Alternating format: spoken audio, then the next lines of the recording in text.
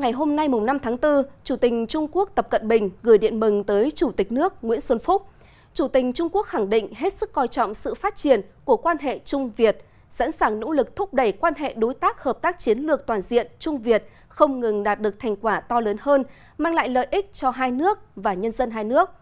Thủ tướng Trung Quốc Lý Khắc Cường cũng gửi điện chúc mừng Thủ tướng Phạm Minh Chính. Cùng ngày, Thủ tướng Nhật Bản Suga Yoshihide cũng đã có điện mừng gửi tới Chủ tịch nước Nguyễn Xuân Phúc và Thủ tướng Phạm Minh Chính.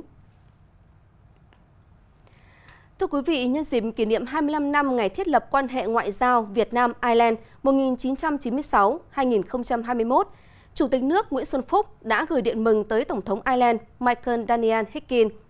Thủ tướng Chính phủ Phạm Minh Chính đã gửi điện mừng tới Thủ tướng Ireland Michael Martin.